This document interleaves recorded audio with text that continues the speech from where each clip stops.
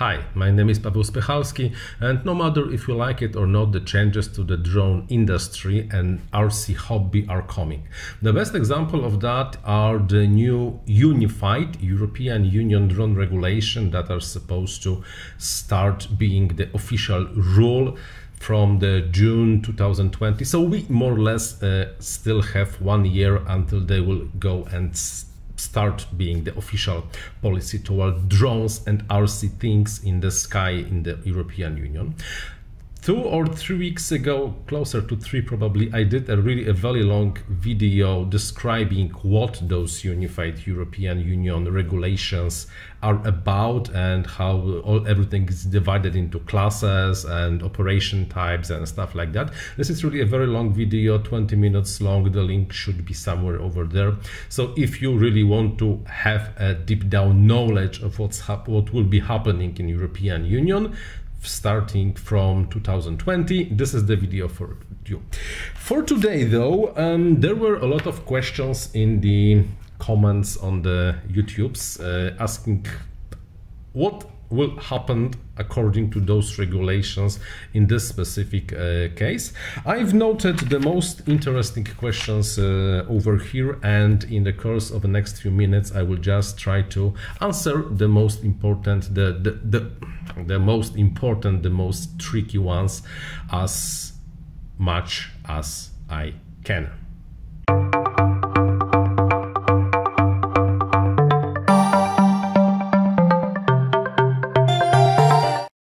Probably the most important question is what will happen if I will get caught when I'm flying, when I'm supposed to be flying? Good question.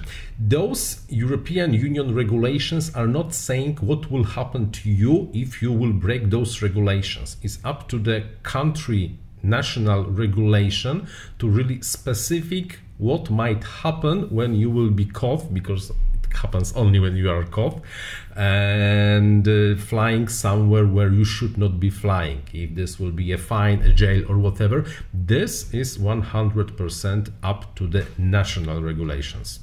You might not know it, but even now, if you will do something very stupid in the air with your model, a drone, and cause some trouble, like for example disturbing an airfield or breaking someone's property, you can be prosecuted even now. So those new regulations are not really about what will happen to you, only this is a guideline for the countries how they should adjust their laws so that the laws are more or less uniform in the whole European Union.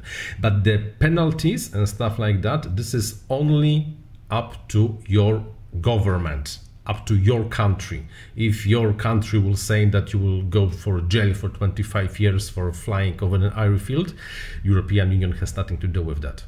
Next question is what will happen with FPV? Yes, let's be honest, the official form of those regulations is not very FPV friendly. You cannot really do FPV in the open category, the most open category there is. There is possibility to do the FPV, which is called behind visual line of sight, in the specific category, but then you need a permission and additional stuff like that. So it's not looking very good for us. But later this year there will be a discussion about having the, how it was called, not urban, but let me check because I don't want to lie. Oh, rural behind visual line of sight. So maybe later this year there will be some exception that when you are really far from anyone in the middle of nowhere, you will be able, at least fully officially and legally, fly FPV. So we still have to wait how this will be looking somewhere near the end of 2019. Let's keep our fingers crossed. But to be honest, if you are flying somewhere where nobody really goes and you are not making any danger to anything, the chances that you will be like, no, let's say non-existent. Okay, let's call it like that. The next question was, and what about park in the middle of a city? If this is the rural or this is the urban area, and can I fly over there? I can open 8.3 or not? This is actually a good question, and to be honest, I cannot give an answer if the park in the city is a place where you can conduct open 8.3, because there is a rule that you let's say the pilot have to expect that no one will enter the area of the operation. And honestly, in the park, in the city, I would probably do not expect that to happen. Still, there are still national regulations about how you can fly and when you can fly, and to really know if flying in the park, even if sub 250 will be fine, we will have to wait until the national regulations are in place. Next questions, or rather a comment. Cops will not be able to figure out what goes where. Yeah, unfortunately, I don't think that cops will be able to figure out what goes where. So do not attract cops and you should be fine. Next question. Oh yeah, what about 25 milliwatts restrictions that is currently in some of the countries, and what we can do to change the 25 milliwatts on the VTX power limitations? This is not about those unified drone regulations. The drone regulations are absolutely saying nothing about the FPV, VTX, power emissions and stuff like that. There are both national and the common European Union rules that says how much power you can put in the air, but this is nowhere near even close to the aerospace or the drones or the RC. There are really specific regulations about that, about the radio transmissions, and you have to dig inside of those. I'm not an expert, I'm sorry. Next question. Oh yeah, there's a lot of uncertainty about the 19 meters per second limitations that is happening in the class C0 and C1, and what if I build a drone that is able to fly faster than the 19 meters per second? Good questions, very good questions, but the classes C0 to C4 are only about the drones and airplanes put into the market by the manufacturers and distributors. If you've built your own model from the parts you bought anywhere, this is not going into this C0 to C4 classification. This is your own do-it-yourself build, and as such you are limited only to the OpenA3 category, and you do not have to have any C marking on your model. This is on yours, and so that more or less means that the 19 meters per second limitations is not really in place, because this is not any category from C0 to C4. And C2, C3 and C4 does not limit you to 19 meters per second. So really the C0 and C1 are only for the small drones. Everything above, like the Mavic, that can fly faster than, let's say, 19 meters per second, probably will not be C1 but C2 or something like that.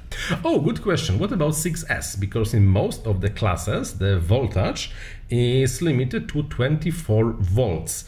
If you build it yourself, this is do-it-yourself model. This is not something you bought ready from the manufacturer of a drone. You've built it your own. This is why the class limitation does not really apply. This is nothing like C0, C4. The same situation like with the maximal speed, and you can do whatever you want as long as you fly with OpenA3. That's all. So it's not really a problem to fly with 6S if you build it yourself. And if someone is selling you ready-made drone powered with something more than 24 volts, it probably will have to go as C4, because in the C4 there is no limitation on the voltage. What about gas models? If you build your gas model by your own, that does not apply, because you've built it yourself and you are third time in a row limited to the OpenA3 or the specific categories. If you got the model, gas-powered model, from someone who's selling those models, that means that they will be actually C4, and this is more or less the same as the do-it-yourself. So what's really the difference?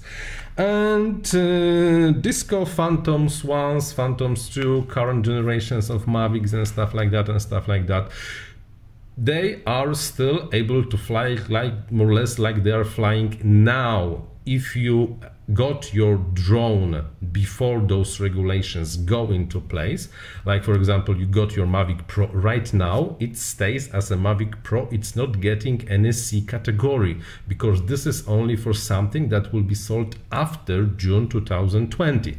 So right now, the models you got from somewhere right now, if this is below 250, you fly Open A1. If this is above 250 grams, you fly as Open A3. Nothing really changes. If this is heavy, then this is more or less like your C4. If this is light, then this is more or less like the C0, and there are no bigger differences. Okay, I think those are all of the questions, at least the most interesting questions I got in the comments of the YouTube video. So this is all for today. Thank you for watching, and until the next one. Bye bye.